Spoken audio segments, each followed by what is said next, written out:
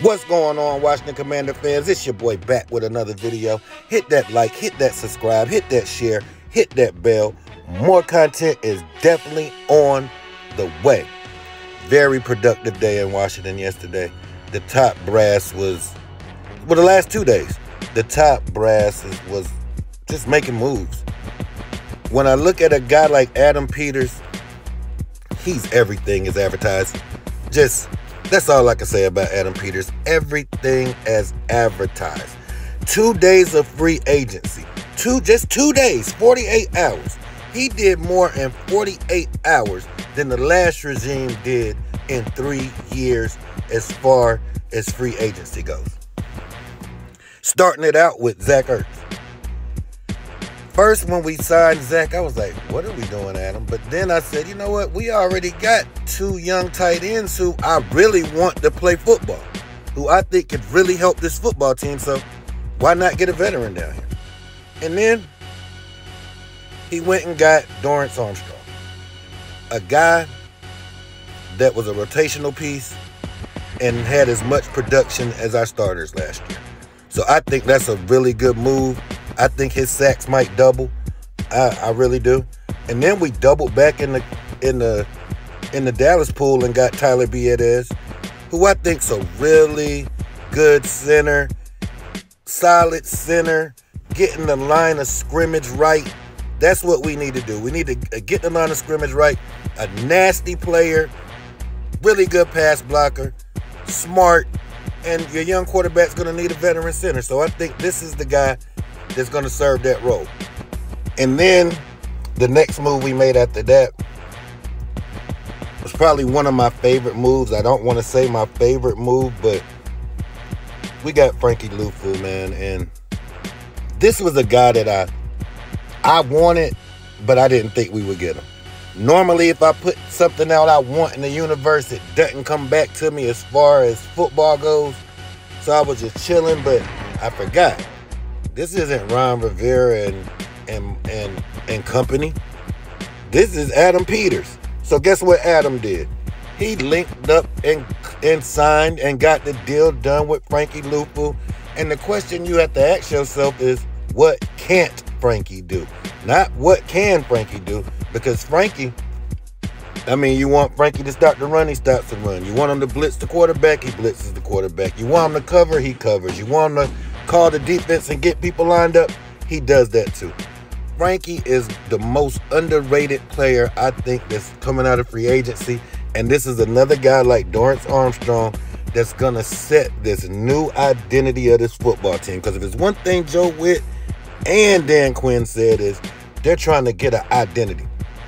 If you want to get an identity, this is an identity guy. This is a guy that fits the criteria.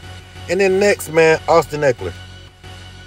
At first, when we signed Austin, I wanted Austin a couple of years ago. But now that we got Austin, I'm happy, because what better third down back to help a young quarterback than Austin? You could throw him the football. He can run the football. He gets open. He understands. He can pass block. I mean, he's just a solid Brian Mitchell kind of guy. So I wouldn't mind having a Brian Mitchell 2.0 on the football team, and I think that's what he's going to bring. And then we went right back to the line of scrimmage and got a left guard from the Kansas City Chiefs, Nick Arizetti. I hope I said his name right. I mean, a Super Bowl player. He was playing in the Super Bowl last year. He knows what it takes to win. And you got to get some guys with some winning attitudes around here. And he's a guy with a winning attitude. He knows how to play. And then when you look at it, that's like 1, 2, 3, 4. That's 5 starters, really. So you can tell this team is really turning over. They're turning over the team. They're putting their own mark on it early and often. Can't be mad. And then we got a kicker. I ain't gonna lie. I like Joey Sly. I like him, strong leg. I like him in long situations, but I can use a guy that's more accurate with extra points. Joey was just missing too many. So we got Brian McManus, a guy that I think is going to be pretty good for us. As long as he did what he did last year, he ain't going to have no complaints out of me. And then we got a veteran quarterback, Marcus Mariota. Now, this is the guy that Marcus really good athlete, good football player, be a good guy to hold the clipboard, a good guy to back up a few weeks if need be. And if the style of football that I think we're going to play, we're probably going to draft a quarterback with that style. I don't want to say that we're going to get the guy that I want. I'm not going to say that, but I hope we get Jayden Daniels, and we get Jayden Daniels. What a better backup for Jayden Daniels than Marcus Mariota. And then we went right back to the line of scrimmage again and got Colin Farrell. And this is a guy that, hell man, he was a high draft pick, a born leader. He's just a leader, man. He's just the kind of guy that you want in the locker room. This is going to be another guy with Jonathan Allen that's a leader.